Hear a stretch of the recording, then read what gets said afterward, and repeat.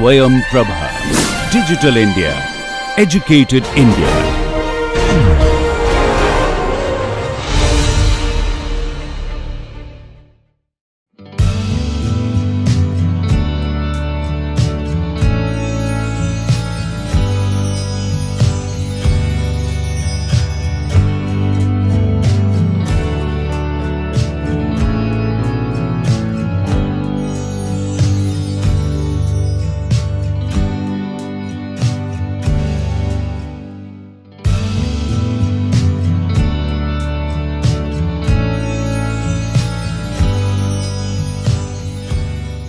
Hello everybody, this is Dr. Vishal Trivedi from Department of Biosciences and Bioengineering, IIT Guwahati.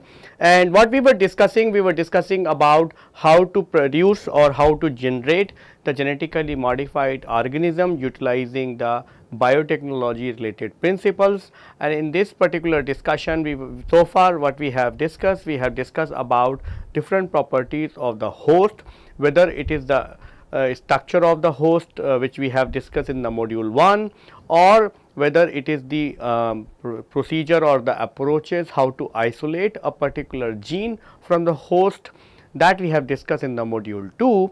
And following that, we were also discussing about the different genetic tools what are available to perform the biotechnology related recombinant DNA technology.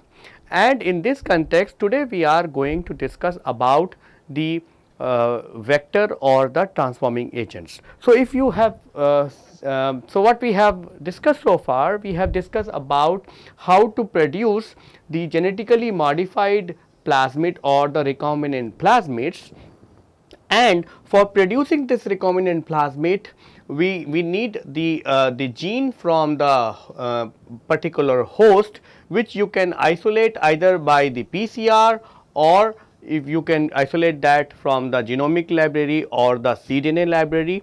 Once you got this gene, you have to digest the gene with the particular set of restriction enzymes, and similarly you have to also digest the transforming agents with the same set of restriction enzyme. And after that, you have to put these two components together in a ligation reaction, and then you have to transform that into the bacteria to produce the genetically modified organisms.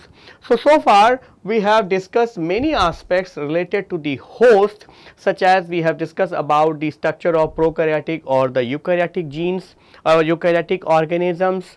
We have also discussed about the downstream metabolisms. We have also discussed what are the different media or the media components what are required to propagate the prokaryotic as well as the eukaryotic cell.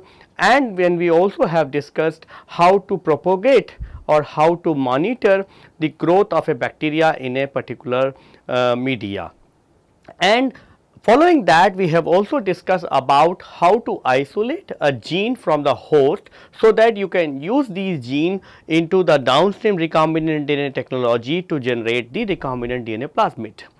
Now, following this discussion, today we are going to discuss about the transforming agents. So, the transforming agents which are actually performing to carry the foreign gene is called as the vector. So, what is the purpose of a vector is that the vector is the DNA which actually has two responsibility. It should have the ability to carry a foreign DNA, and it should have the ability to replicate in the host. To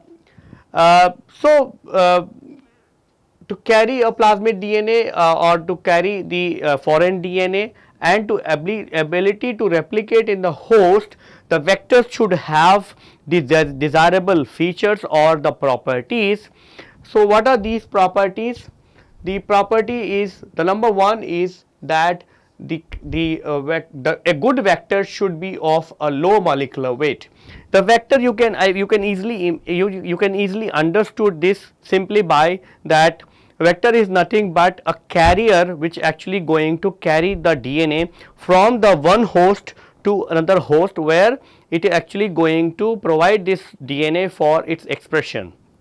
Now, you can imagine that suppose you would like to carry the goods from your home to the another place, and for that if you are looking for a carrier, you are also looking for a carrier which will be of low molecular weight or the which will be very light, so that you could be able to fill as many as material as you want. For example, if we have a vehicle which actually can run 14 kilometer in a 1 liter, but it depends on the what is the weight you are going to put into this vehicle. So, if the vehicle itself is going to be of 100 kg and the total carrying capacity of this vehicle is only 1000 kg, then you will be able to put only 900 kg as the weight which it can carry. Whereas, you can imagine a situation where if suppose we make a vehicle which is of 75 kg, this means you are actually can be able to carry more material into this. Forget about this, if you have a vehicle of 50 kg, you will be going to carry more number of material into this. Similarly, you can understand in the same way that you need looking for a vector which is going to be of low molecular weight, because the higher level of the molecular weight of the vector will reduce its tendency or capacity to carry the bigger foreign DNA. So, as you remember, when we were discussing about the preparation of genomic DNA or the cDNA library, we have given you a table which says that what is the carrying capacity of different vectors, and you might remember that for the bigger genome you might have to use the carrier which can carry bigger piece of DNA. So, the low molecular weight is having having many advantages. One is the small size of the vector is robust towards the shear stress and easy to handle, because you can imagine that if you have a larger DNA and if you have a large size of DNA, it is actually being prone for shear stresses and also the isolation of these kind of vector is a time consuming as well as it is not easy to perform.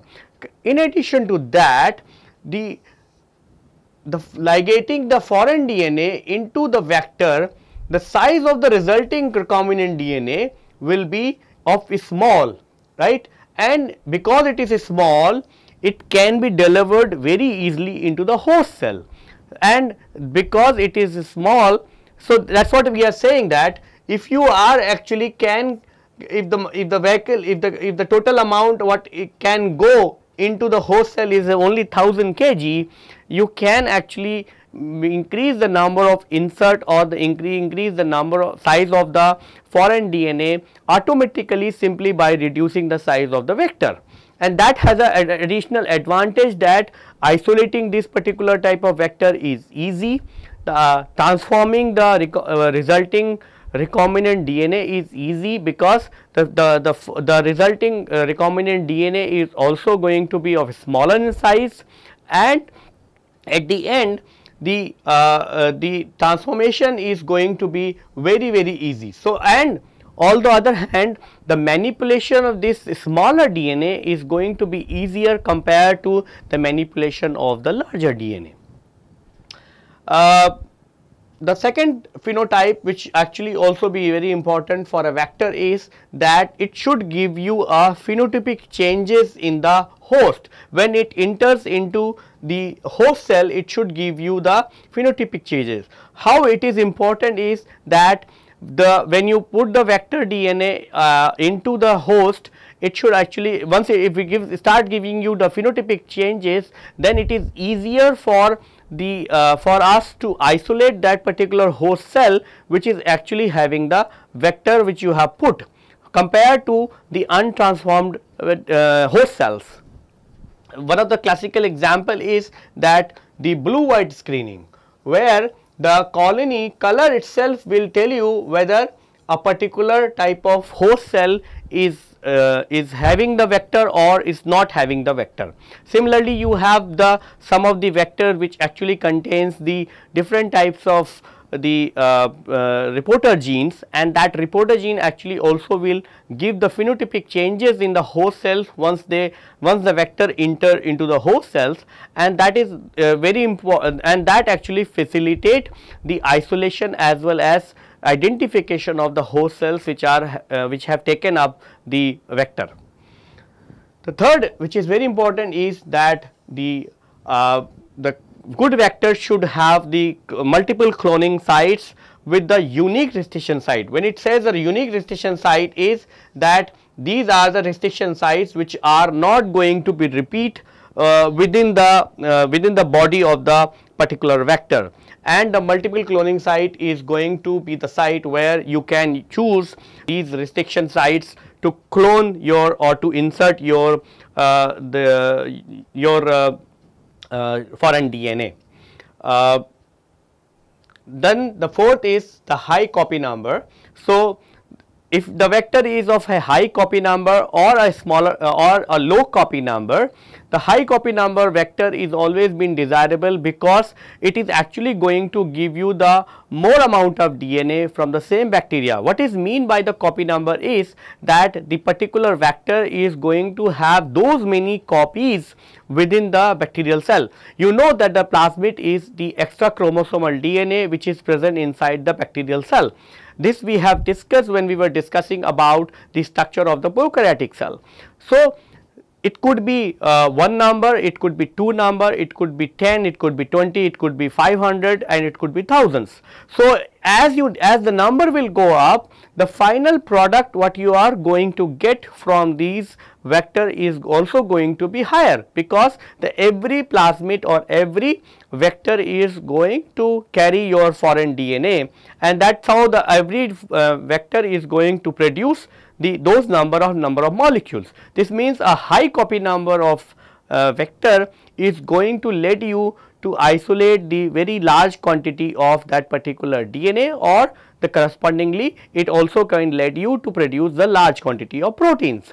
But when you talk about the high copy number vectors, it also has a disadvantage in terms of that suppose you are overexpressing a protein which is toxic or which is non desirable for the which is actually going to disturb the cellular metabolism of the bacteria. In those cases the high copy number of vector is not desirable, because the high copy number actually gives very high quantity of that particular protein, and such a large quantity disturbance in the metabolism sometime actually does not allow the bacteria to survive. Whereas, if you work with the low copy number vectors, it actually it still creates the disturbance to the bacterial metabolism, but that actually is so slow, or it actually happens so slowly that the bacteria get adopted to that particular type of changes, and in those cases we normally use the low copy number plasmids or we low copy number of vectors. But in general, if you are using the vectors for carrying the foreign DNA, which means if you are just using the vectors for cloning purposes, not for the overexpression or the production of protein purposes, then it is always been desirable that you use the vector which should have the high copy number, because it at the end it is going to give you the more number of DNA. So, taking these into criteria, we have the you have to have these many number of components of the vector. So, the minimum number of components which are required to perform the function of the vector which we have just discussed, that it should have, this is the criteria of a good vector, and these are the molecular components of a particular vector. The first is the origin of replication. Okay. As you have seen in the first slide itself, that the property of a vector is that it should be able to replicate within the host. Okay. So, that replication is going to be decided by the origin of replication. So, every vector should have its own origin of replication, and it depends on the type of host it is going to work. For example, if you have the bacterial plasmids or bacterial vector, then it should have the origin of replication for the bacterial system. If it is for the mammalian system, then it should have the origin of replication for the mammalian system. So, the bacterial plasmid needs its own independent origin of replication to provide the replication start site to make more copies. It decides the range of bacterial host strain can be used with a particular vector. For example, the plasmids carrying origin of replication from col E1 can be able to grow in limited number of bacteria such as E. coli.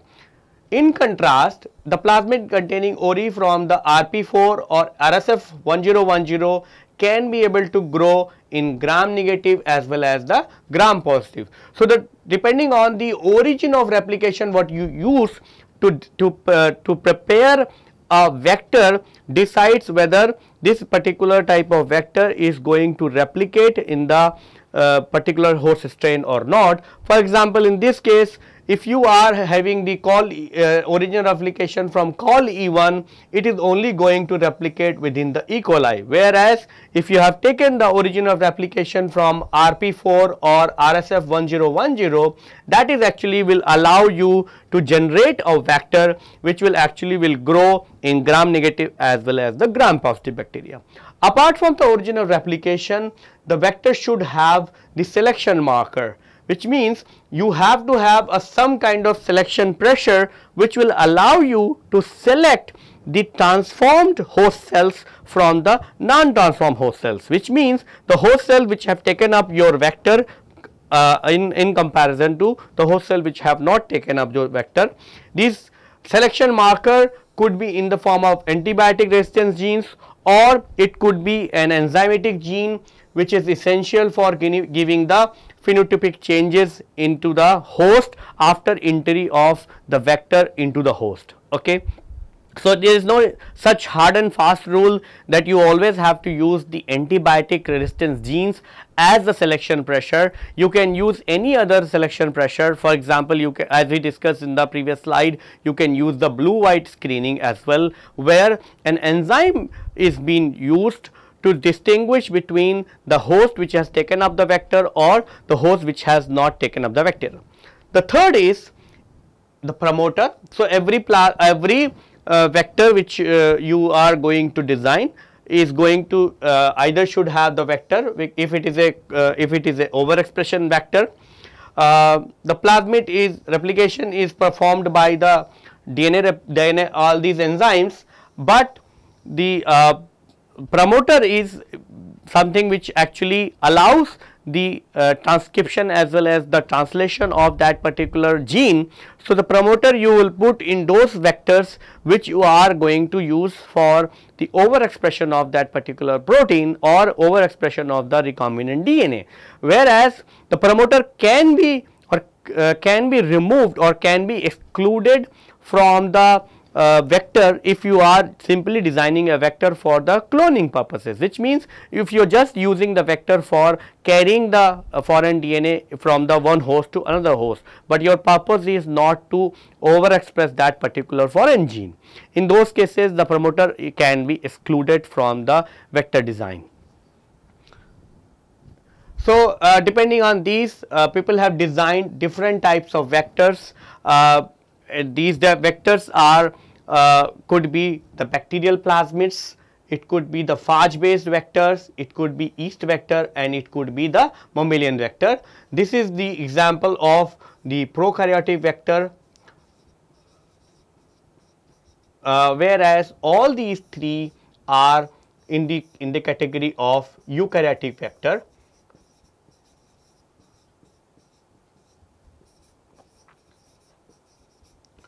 And as we have discussed, the vectors are actually contain its own origin of replication. That's why the it's not that one vector will replicate in different host strains. As you have seen in the previous slide itself, if you have the origin of replication from col E1, that is going to replicate only into the E. coli, whereas if you have the origin of replication from RS1, then it is going to replicate in gram negative or the gram positive bacteria.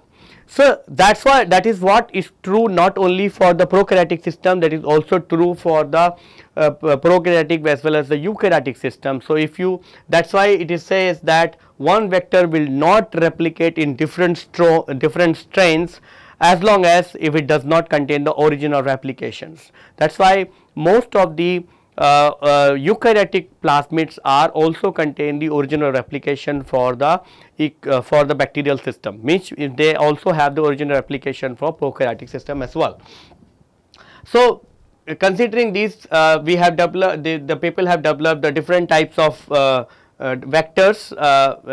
We are going to discuss only the following set of vectors, which are bacterial plasmids, phage, yeast and mammalian type of vector. What we are going to discuss is not the extensive discussion about the different types of plasmid or different types of vector found under these categories. What we are going to discuss is the probably one or two representative of each class, and what we are going to discuss is only the features.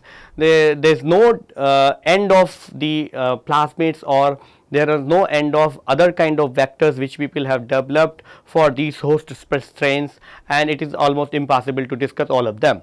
So let us start with the bacterial plasmids. So bacterial plasmids is widely being used for foreign DNA into bacteria as a host strain. If you take a bacterial plasmid, it can be exist in 3 different forms. What are these different forms? So you can have the bacterial plasmid, which is as you know that the bacterial plasmid is a double stranded DNA, but it can exist in 3 different forms. If the both strands are intact and circular, then it is called as the covalently circular model or covalently circular closed circles, which is called CCC.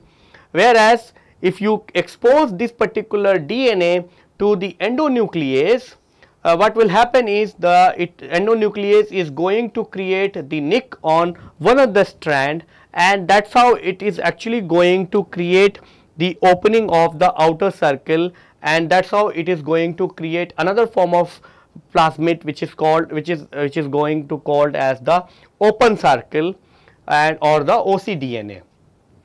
Whereas when you isolate the plasmid from the bacteria, the covalently closed circular loses few of its turns. So what happen is that it actually twists around its own, and because of that it actually creates a supercoiled conformation, which is this. And you can actually convert a supercoiled DNA from a supercoiled DNA to the closed circular DNA simply by adding the topoisomerase. Topoisomerase is going to make or destroy the supercoiled DNA to make it to the relaxed covalently closed circular DNA, or if you put the DNA guidase to the CCC DNA, that actually will convert the CCC DNA to the supercoiled DNA. Similarly, so all these 3 forms are existing at the same time, and all these 3 forms are mutually and exclusively could be exchanged to each other simply either by the enzymatic changes or by the some kind of physical changes as well. And if you isolate a plasmid, you will see that all these 3 forms exist at the same time. So when the people have started the molecular cloning, they were in the beginning they were using the plasmids or the plasmid which are available into the natural plasmids which are being present inside the bacterial cell, and these were like either the PSC 101 or PMB1 or the RSF 2124. Okay.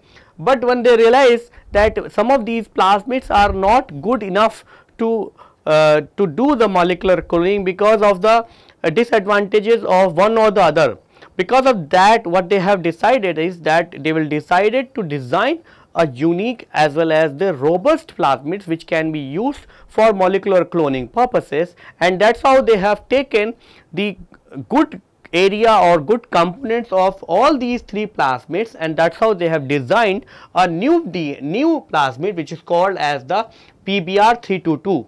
So, you can see that they have taken this part of the DNA from the RSF2124, this part they have taken from the PSC 101, and this part what they have taken is from the PMB1 derived material.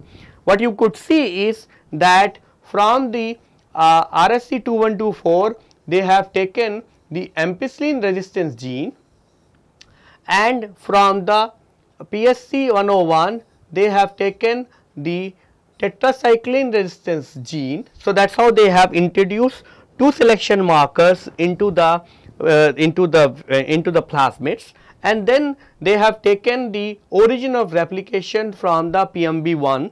So, that is how they have taken the origin of replication from this particular plasmids, and that is how what they have realized that this particular newly designed plasmid which they called as the PBr322 is robust enough to perform different steps of the molecular cloning, and it was having the better utility of integrating the inserting the foreign DNA into the plasmid, as well as the selection of this particular newly designed plasmid was much easier compared to the selection of either of these plasmids, and they have published this particular work into this particular article. So, if you are interested to know how they have designed and how they have constructed this particular plasmid, I strongly encourage you to go through to this particular research article and read. That actually not only going to give you the idea how to design the new plasmids, but also that will tell you that how much efforts these people could have put to design a new plasmid, taking up the material from the three different individual plasmids. So, this is the vector map of the PBr322. What you will see is this is the ampicillin resistance gene, this is the tetracycline resistance genes, and this is the origin of replication, and this is the recombinant gene. Okay. What you will see is that PBr322 is a 4359 base pair long plasmid, and it has the 40 unique restriction sites. These restriction sites are widely distributed among the ampicillin resistance genes or the tetracycline resistance genes. So, you have the 11 restriction sites which are present in the tetracycline resistance genes. So, you have actually the 11 restriction enzymes which are present in the tetracycline resistance genes. Then you have the 6 sites which are present within the ampicillin resistance genes, and the 2 sites are present within the promoter of the tetracycline resistance genes, and cloning of any DNA fragment into these sites will disrupt the resistance gene, and as a result it can be used as a criteria for selecting the recombinant plasmids, which means if you use any of these restriction sites or any of these restriction sites, you could be able to disrupt the gene of that particular resistance genes, and that could be one of the criteria which you can use to screen and to screen the newly formed recombinant DNA. What is the application of PBr3? PBr3 was the first or the initial plasmid which people have developed for molecular cloning purposes. So, it was very popular for cloning purposes. It is used to study the transcription as well as the translation of prokaryotic genes, and it is the primary source to design and construct the improved plasmid for specific applications. And because of this third point only, I am encouraging all the students to read this particular article to know that how to design a new vector or new plasmids, so that if required they could be able to redesign their own plasmids for their own purposes, and that is how they can be able to circumvent, or that is how they can be able to overcome from the problem what they were facing with the existing plasmids which they have in their own labs. So, the second plasmid which has been derived from the PBr322 is called as the PUC19. PUC19 is the initial example of bacterial plasmids of a small size. It is a 2.8 kb plasmids containing the multiple cloning site. The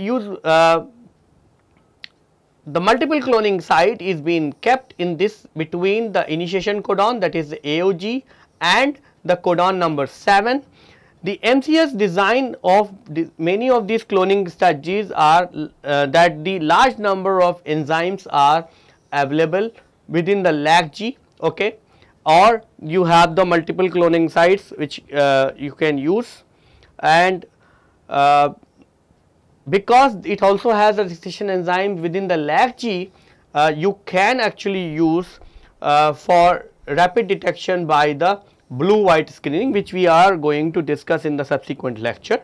And so apart from, if you see, apart from the blue white screening as a screening criteria, you also have the ampicillin resistance gene which it has which it got from the PBr322, and so that is how this is actually much more advanced compared to PBr322, simply because it has the smaller in size. So, you can see that the first thing is people have done is they have removed the unwanted junk DNA from the PBr322 to reduce the size, and that actually will allow you to produce and put the more larger DNA into the plasmid. And then what they have done is they have introduced the LAGG gene, and LAGG will allow you to do the blue white screening. So, that is an additional screening criteria or screening method what is being introduced by deriving the PUC19 from the PBr322, and the multiple cloning sites is also being put in a better way compared to the PBr322. So, with this we would like to conclude our lecture here. Thank you.